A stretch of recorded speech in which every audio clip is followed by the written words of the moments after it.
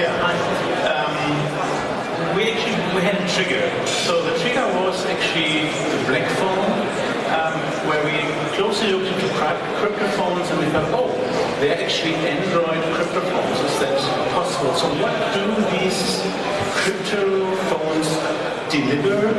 And can we do the same thing with a standard Android device? So how far can we go to reduce data leakage or information leakage a little bit on these devices? So there's a major problem. These cryptophones are very costly. So, and they are not compatible with each other, at least not full compatible. So we need to take some tricks, we need to look at standards, we need to make compromises. So we made a list of what do these devices offer, what can we do with an off-the-shelf Android device, and can we make it really easy that our wives, our parents, our friends are willing to use it without panicking to break their nice Android device. So we have we made a web page which is Wörter.de Android, where we placed all links and application references on it. So you can open that with your mobile just now and follow the lecture, and if there's another application we say, oh, I want to have this, or I take a note on this other talk from another conference, we link there, you have it all together, you can click immediately or start and install immediately. So so that we can really get started. Okay. So the smartphone knows everything about you. Passwords to dozens of online services, private photos, mails and chat messages, calendar and address books, location and connection data, browser history, access to payment and identity providers like Facebook, Twitter, Google, Sing, that let an intruder steal a whole digital life. All these data are on a smartphone that you carry with you or can be accessed with credentials stored in it.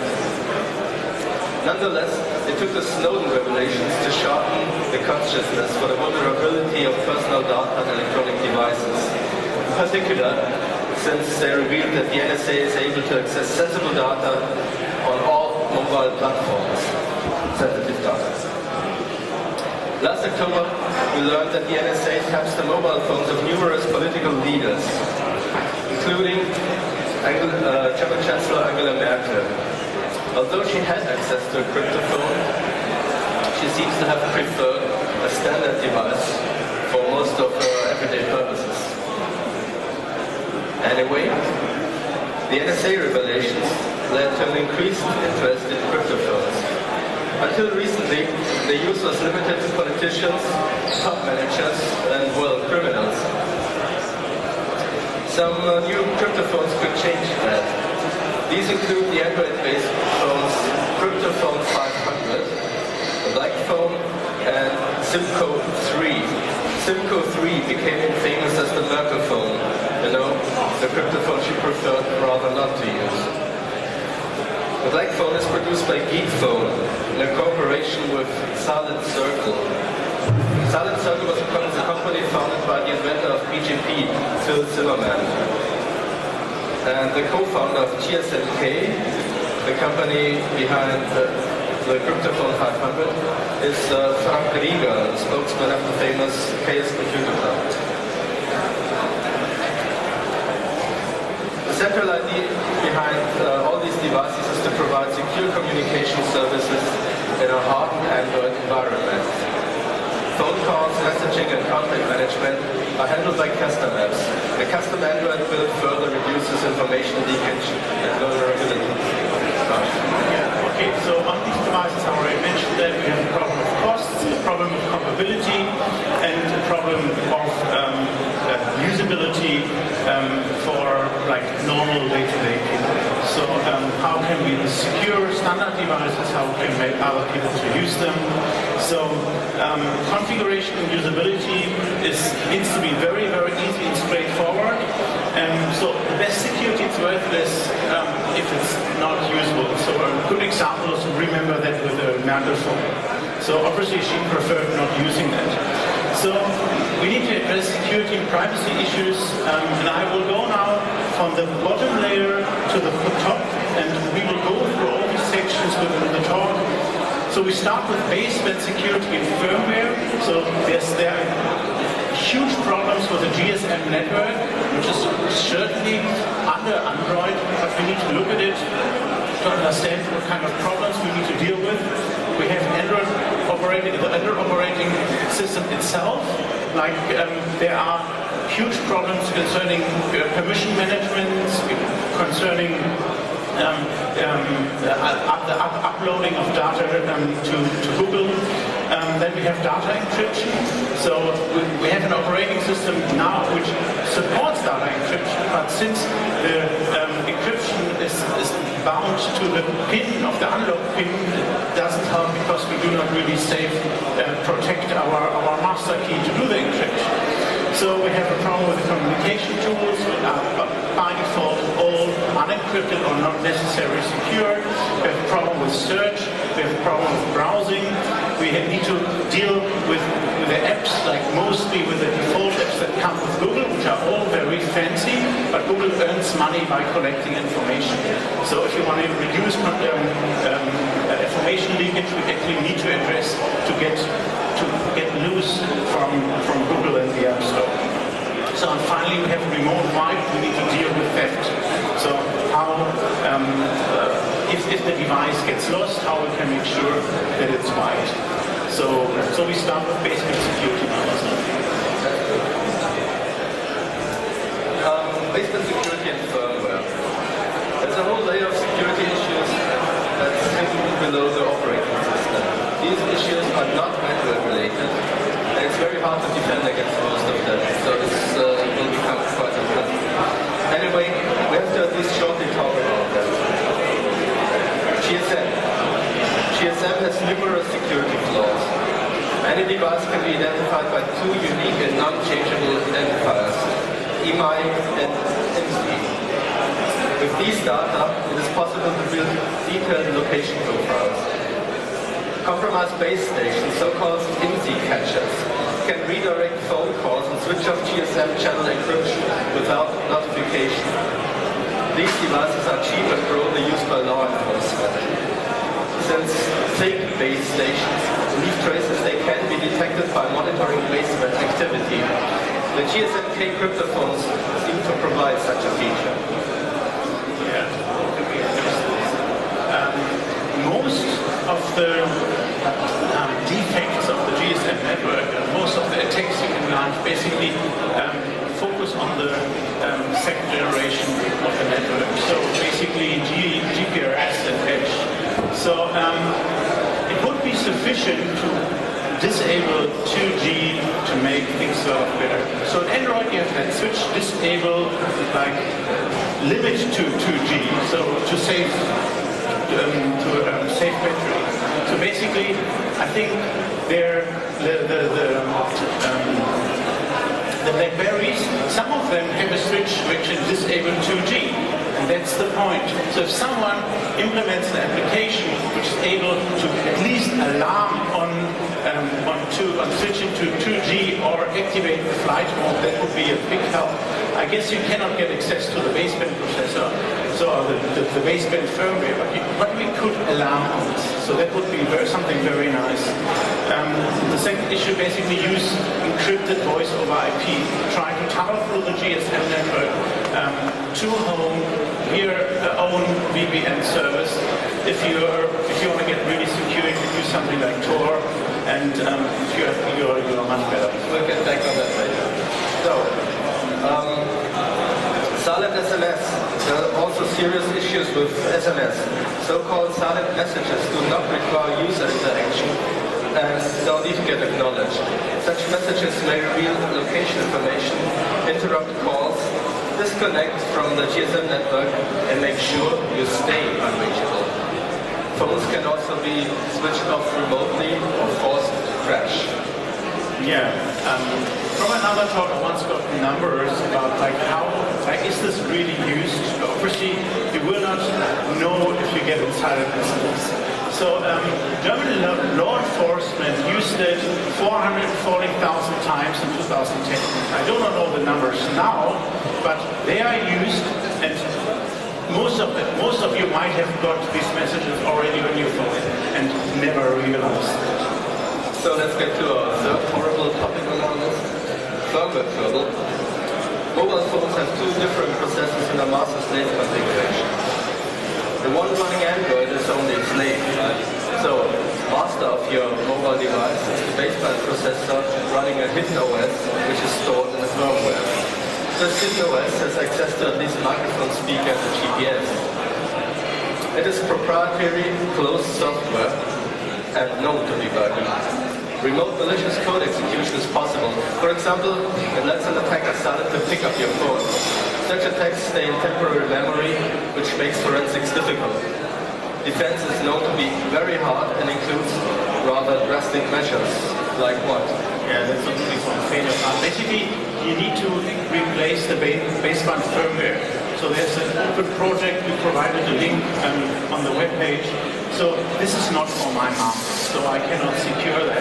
So it's not for the faint of heart, you can play around with it, but it's basically a no-go we can easily address. So we now come finally to the topics where we can do a little bit. Wi-Fi.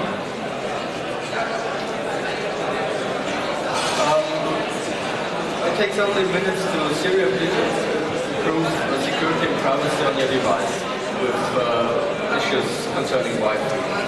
Android devices scan for Wi-Fi networks by default. Not even turning Wi-Fi off will change that if your device runs Android 4.3 or higher.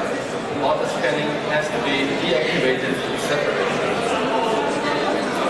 That means that the device keeps sending unencrypted requests containing your preferred Wi-Fi network. An attacker can compile a complete list of the network SSIDs. Using these network names, the attacker can create a fake access point. Your device will try to connect to. Passwords are stored in plain text. It gets synced to your Google account unless you uncheck back up my data in the settings. These passwords seem to keep stored there forever in plain text. So, Google knows not only the location of almost every Wi-Fi in the world, it also has the passwords to many of them. Rather scary. Yeah. So basically, the way to go is keep control over when you activate wireless LAN. Some people keep that activated all the time. That not only wastes your battery, basically you distribute a list of all SSIDs you know all the time. So you have an option to disable auto scanning. So you can look this up. It's also on the website where you can change the configuration, and don't use Google Backup. Disable Google Backup. It's yeah. Just do it. Yeah, just do it. So we come to a different issue now. Partnering Android OS. There's a number of custom ROMs providing enhanced security features for Android. All these having come up, most famous is of course the Android mod. All these have in common that Google apps have to be installed separately if needed. The Android mod comes with a fancy installer and works on a lot of devices. You might also try paranoid Android. But even the standard Android gives you a lot of options to improve security and privacy. Additionally, there are built-in apps and services which you better deactivate. We have compiled a list of settings that you can check out on writer.de/Android, so you don't have to type this. Yeah, it's a much longer list, but basically just pick a couple of them. So we tested that configuration on several devices. You should have at least Android 4.3 to use some of the features. Some requires you have to get mod installed to have good results. We cannot guarantee that things will break on your device. Not that you cannot re-enable certain features, or just you might need to redo some of the configurations if you experience trouble. Contact us if you experience trouble, or Twitter us, and we will try to fix that on the configuration. You will lose definitely convenience, like word suggestion, things like this doesn't work anymore. You need offline dictionaries to address this. And if you're not happy, revert to all the settings. Okay. The permission management. Android's app permissions management is a mess. And what's even worse for any Android devotee, it falls way behind the one in iOS. Sorry, that's a shame. First, there is no way to find out what permissions an app wants to reserve before clicking the install button. The Play Store conceals this important information. Communicating this publicly would also exert some pressure on the developers not to claim permissions they do not obviously need. Second, the descriptions of the permissions are not very clear. Even if a non-expert user wants to read them, he or she will possibly not fully understand what they mean. Third, it's impossible to deny permissions before installing. Even Facebook apps provide such a mechanism. Fourth, it's impossible to revoke permissions of an installed app with standard Android. Google allowed the users to do so in Android 4.3, but only for some of the permissions, and without including this feature in the UI. An extra app like Launch App Ops added the missing UI and made revoking the permissions possible. Alas, Google removed this feature in Android 4.4 without giving convincing arguments for doing so.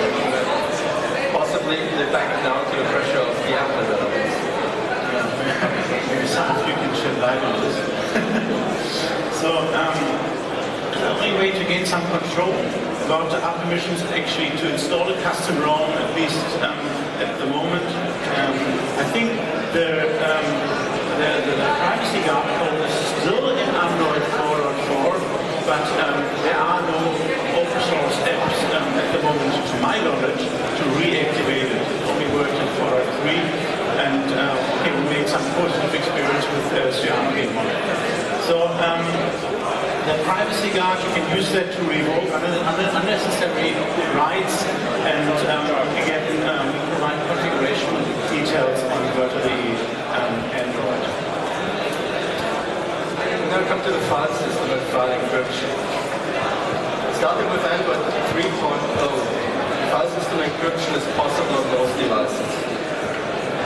It uses Linux VM crypt module, which we consider secure. Encrypting the file system does not seem to affect performance, only the booting time roughly does. That's the good part. Unfortunately, the encryption is limited to the section that is supposed to contain the personal data, the directory /data. This excludes any external storage like SD cards. But there is an even more serious flaw to Android's file system encryption. It uses the same password and PIN as the others. So, you have to enter this key every time you unlock your device, although the system only needs to do it.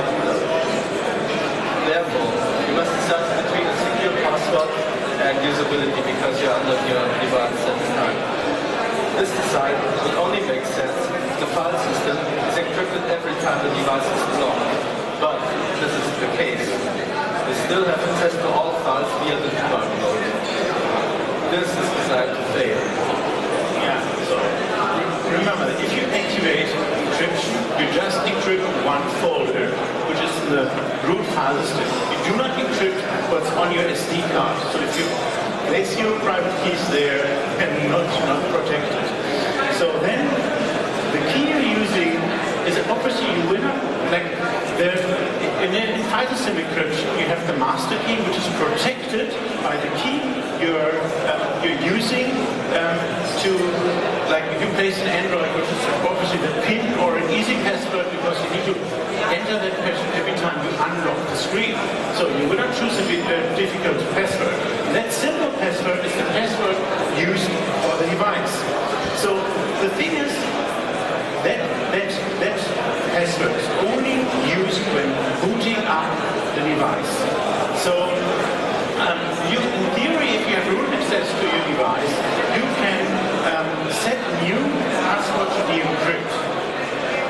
device boots up, you enter the long proper password, and then for unlocking you can continue using the easy password. But you need to change some, you need to do some reconfiguration as root on a terminal session. I think so it's a pretty simple command. It's also on the website. And now finally head over to apps. Start with the communication tools, because they are especially critical. In this section we will deal with telephone, SMS, chat, mail, surfing, and the cloud. Let's start with the telephone section. As I said previously, GSM is broken beyond repair. If you want privacy for your phone calls, you'll have to use VoIP via a secure channel. And that's just what the Blackphone makers propose to you with the service Silent Surfing Phone. You can secure a SIM connection with TLS and SRTP or ZRTP. Anyway, there are two problems with that. First, most of the cell phone providers do not forward VoIP. In this case, you need to set up a VPN unless you have access to the internet via Wi-Fi. VPN can cause problems due to latency, of course. Second, it's hard to find a VoIP provider which offers encryption. We successfully used the VoIP cards, little phones, and CSI fiddling. I think you had some interesting talk with VoIP provider yesterday. Yeah. So I refused long time to use voice over IP. So because I thought, oh, that's even more insidious as GSM. But I changed my mind since I thought, okay, GSM is completely broken. With voice over IP, on the long run, we have a chance to get this secured. And Tor is getting, like the Tor network is getting close to real-time transfer. So in theory, you can do voice over IP calls also for the Tor network. It's worked with Skype. So so you could set up own infrastructure. You can use encryption. Sure, TLS handshake is not the best, but it's there. You can do a proper key exchange. You can use a real-time streaming protocol, which is like invoice over IP. It has a secure variant of it. So the voice over IP provider, most of them do not support that. There is the Ostel infrastructure. It's open source telephone network. We provide a link for that. So where you can use a free secure voice over IP network, which you can pick the source code, install this at home, and provide a secure telephone service for the family. You can ask friends to enroll for the postal service. It's not linked to the public telephone network, but you can set up secure channels with it. And yeah, so that's pretty good. The other option is Mumble. Mumble is used for gaming. There's an app called Mumble. And F-Droid, you get that app for free. It's an open source app. And you can also use this to do secure communication. But then using Mumble, it's not a voice over IP standard. Redphone, Edward Snowden said that's a secure app. Unfortunately, only available on the Play Store. So I'm not really trusting that's from Whisper Systems. And this was bought by Twitter, like in 2011, so I'm not really trusting this. And obviously you have commercial services like Silent Phone, but I would like to see this from the voice over IP providers. That would be really, really nice. And so far, I see there's not much understanding in this regard, and voice over IP providers seem to think there is no demand from the customers. So you may want to ring a bell there. So just head over to the voice over IP provider of your choice and tell them there is demand. Okay, let's go to instant messaging and SMS. WhatsApp's acquisition by Facebook pushed alternative instant messages forward, especially Threema and Telegram, which promotes more privacy and security. Both these apps contain closed source software anyway. Free alternatives are text secure or chat secure with OTR encryption. You can keep certificates with sync with the app KeySync. Yeah, you can find KeySync on the sites of the Guardian project. You might want to know, make a note.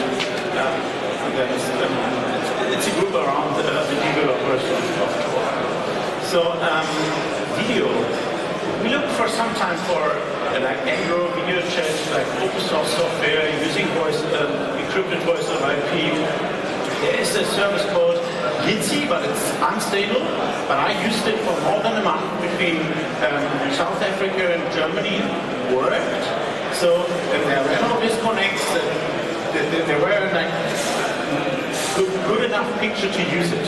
So it's not Skype, but it's a bit more safe. Then we have WebRTC, so that's in every browser, but I would like to see a nice implementation actually using that. Currently, it's not there. So then, obviously, we also have like, my advice is to get away from SMS, to use something like text secure, also only available on the Play Store. So I'm not fully trusting that, but I used the old version for years, and I was quite happy with it. I know they locked in plain text, but it might make things a little bit better. So, email. Okay, how many of you actually use secure email on your Android device? So that's okay. So there is K9. K9 is a really nice email client. There's an extension for K9, which is Android Privacy Guard, which is a part of GNU Privacy Guard. Hopefully, the real GNU Privacy Guard implementation will work with Keynote at a certain time as well. It currently doesn't. First, install APP, then Keynote, otherwise it currently doesn't work. Import your keys works. My wife is not in computer science. We're using it for a long time. She doesn't have any trouble with it. So I guess some of you in computer science, in Android programming, will get it done to use crypto. So ask a friend, ask me. We set up keys, and you can use it as secure email on your Android device. You can get signatures here. So sort of think about it. Just the figure 60 character private keys are guided. Okay. Cloud services. Final part of communication tools. There are several open source group applications out there, but for many purposes, OpenCloud, I think they had their own cloud yesterday, which is much easier. OpenCloud is much easier to set up in group. Group is efficient. OpenCloud handles file storage and syncing of addresses and calendar data. It's even possible to collaborate in text editing. I think many of you will know it and use it.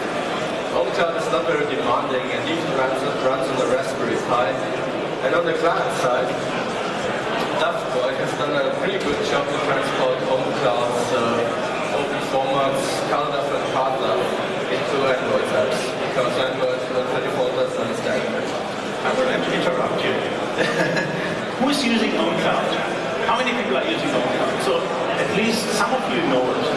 Okay, the people who use OwnCloud, who uses CalDAV and CalDAV on their OwnCloud installation? Okay, so it's now, I think 3 people or something, but there are more using OwnCloud. And who is using DevDroid? Okay, look up DevDroid. You can sync your calendar ledger and your address data with your own cloud system. You might struggle to get a proper SSL certificate, and DevDroid is free. It's open source software. It costs on the Play Store, but it's free on F-Droid. So make a note on F-Droid. Who doesn't know F-Droid? Okay, look it up. It's a free app store. It's a very, very nice thing and replacement for the Play Store. I'll just stay tuned for the next 10 minutes because we'll talk about it. Okay, secure search and browsing. The official Android releases include the Google Search app. Search app alternatives become more important thanks to Google Now, which is integrated in Google Search as Android 4.1. Google Now's very concept is not compatible with a raised awareness in terms of privacy. There are several less known search apps around that seemingly focus on privacy, but as most of them are closed source, I have no criteria to trust them. Also, most major search engine providers have released similar apps. In terms of privacy and tracking, we think that DuckDuckGo is the most promising. It also permits routing search requests via the Tor network, which we'll talk about later. All common web browsers like Chrome, Firefox, and Opera Mobile use encryption provided by web search. There is a browser add-on, HTTPS Everywhere, by the Electronic Frontier Foundation, which activates SSL encryption by default whenever available.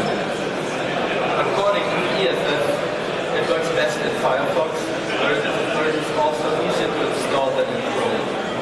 In Firefox and Chrome, it is fairly simple to change the default search engine. We didn't find a way to do so in Opera Mobile. Okay, so Firefox seems to be best suited to secure. I don't say I trust the Mozilla Foundation story, but Firefox is my best bet on this. Who's using DuckDuckGo? Okay, but who doesn't know DuckDuckGo? Okay, who knows Tor? Who knows Orbot?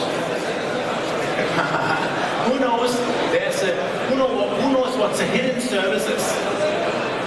Okay, so first you can install something like Orbot on your Android device. You can get access to the Tor network. It looks very nicely. There's transparent proxy support. It doesn't need root anymore. Works instantly. You have increased latency. Sometimes you need to restart it, but it provides anonymity for most services, and it's a really, really nice add-on. And DuckDuckGo offers a hidden service. That means that what you do most, running a search on your device via the browser, stays within the Tor network using DuckDuckGo. I really recommend looking into that. It's faster than getting through the Tor network anyway. So we have some. You already mentioned HTTPS anywhere. So what do we else have? There's Phony, where you actually that's all add-ons now for Firefox. Phony takes your identity, so you can decide. Hey, for that site, I don't want to be an Android device. I want it to be a Windows machine. I want to be Windows Explorer. Works very, very nicely. So then they have this whole issues about advertisement blocking. I know there are issues with AdBlock. There's AdBlock Edge you can try, and there's AdAway. AdAway works also very nice. It basically maintains the host file with blocking IP addresses which are known to do advertisements. Then we have Clean Quit, which basically deletes all session information when you close Firefox.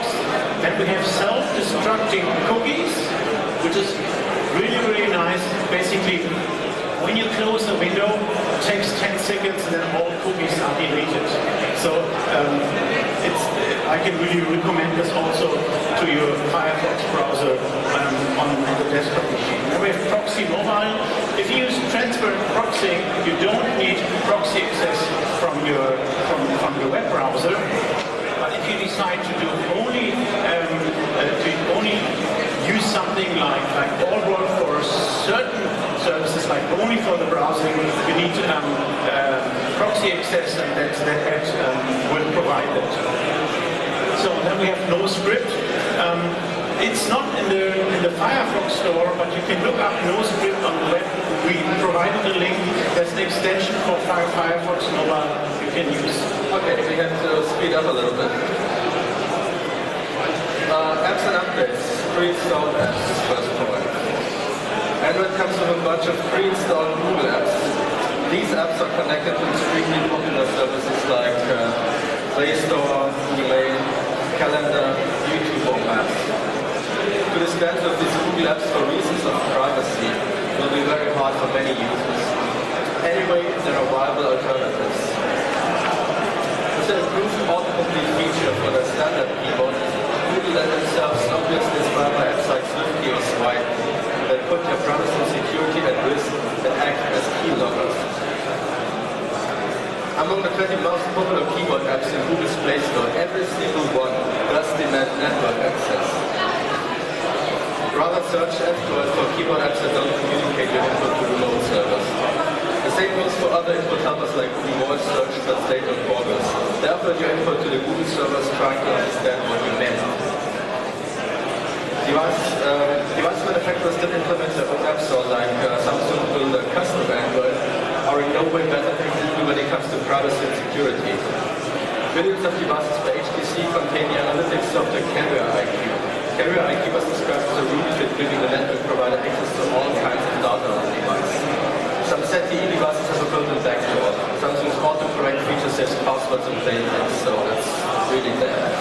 I think we have a pretty good list of apps that we can recommend. So, actually you got the list there, but I will try to recover that for you. So, as a Play Store alternative, I would really recommend you to look at F-Droid. F-Droid is limited to free open source software. People maintaining F-Droid actually recompile every program. You can decide, there are a bunch of people, you can decide to trust them or not, but it's not a big company. So you can build your own repositories where you can put in your own programs which just hold for you. We have services like Google Maps. So, but who knows the alternative for Google Maps on your Android device, which is actually open source? OSM and who knows OSM and? Okay. Yes, based on OpenStreetMap. OpenStreetMap people are here. I really recommend trying this. I had a couple of nice drives within Germany, and it works. And I used this for 2 weeks in the Eastern Cape, which is halfway between Cape Town and Johannesburg. There's not much population there, and it works. There's not even much car road there. I think we had talked before about calendar alternatives. Yeah, okay. So you have the OwnCloud solution. Use OwnCloud and DevDroid, and there is an app called Offline Calendar. So you also find that in DevDroid, which actually disconnects your calendar from the Google account. Very, very helpful. Okay, I think that's the most important apps. I think we have to speed up a little bit before they throw us from the stage. We have also compiled a few information about updates for apps and updates for the system. I think we just skip that. That's boring. F-Droid handles this different from Google Play, so that's the basic issue. There are no automatic updates with F-Droid, but you can install older versions of an app, which is sometimes good.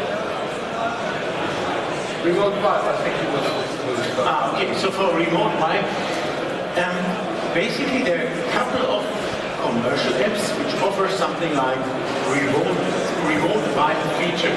But if you look up like the last couple of months, you may decide they are not really trustworthy. So we're looking for a poison pill for mobile devices. That's not difficult to implement.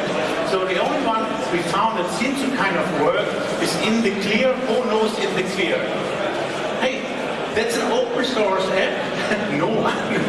It's an open source app you can install. You can remotely clear the data of your Android device. It's an open source app. You can look through if you're happy with that. And it's a free service. It is limited just to do that. Remember that all links are on our webpage, verta.de/Android. So we finally get to a wrap up. It's hard to keep count of the data leaks on an Android device. Most worrying are the fundamental flaws beyond the Android layer. GSM is broken. The hidden OS and firmware is possibly highly vulnerable. But there is no reason to despair. Many other problems can be fixed with fairly easy methods. Following the steps we suggest on our webpage will not furnish you with an NSA-proof device, but it definitely makes eavesdropping at interception much harder. Okay, so these are the final words. Please use crypto. There's now nearly 20 years, we have the tools, but we are not using them. They work in Android devices. You're not only protecting you or your communication with your family or your friends, you also protect whistleblowers, people who depend on it, and if they are the only small community using security, it will not help them because they're too small.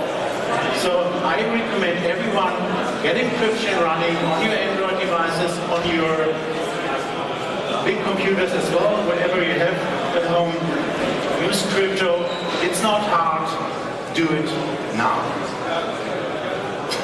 That's all.